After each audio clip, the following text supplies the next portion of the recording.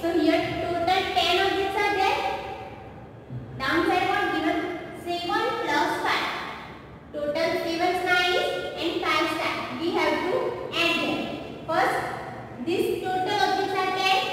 So here written 10 plus. Now how many objects remain? Count. 1, 2. So here you have to write 2. Now in your 10 add 2. So you have to start counting from 10 and you have to add 2. So first take 2 fingers. 10, 11, 12. So your answer is 12. How to add this? You have already 10 and you have to add 2. So you have to make 2 fingers. And 10, 11, 12. Okay? Now second example. Here triangles are drawn and downside circles. First, what you have to make? Add by making 10. So you have to make first 10. So 1, 2, 3, 4, 5, 6, 7, 8, 9, 10. So first make one bunch. Here happened 10. Downside given 8 plus 5 is equals to 10 plus blank. These are 10 objects. How many remain? Count. 1, 2, 3. So here you have to write 3. Now 10 plus 3. You have to add inner 10 3. So take 3 fingers, right? And start counting from 10. 10, 11, 12, 13. So your answer is 13. Understood? Now third number. Upper side stars are drawn and here circle. So first make bunch of 10. 1, 2, 3, 4, 5. 6, 7, 8, 9, 10. So first make bunch. 6 plus 5 is equals to 10 plus. 10 happen this plus. How many objects remain? 1, right? So here write 1. Now 10 plus 1. You have to add 1 inner 10. So one finger take, right? 10, 11. So your answer is 11. Is it right? Now 4 number.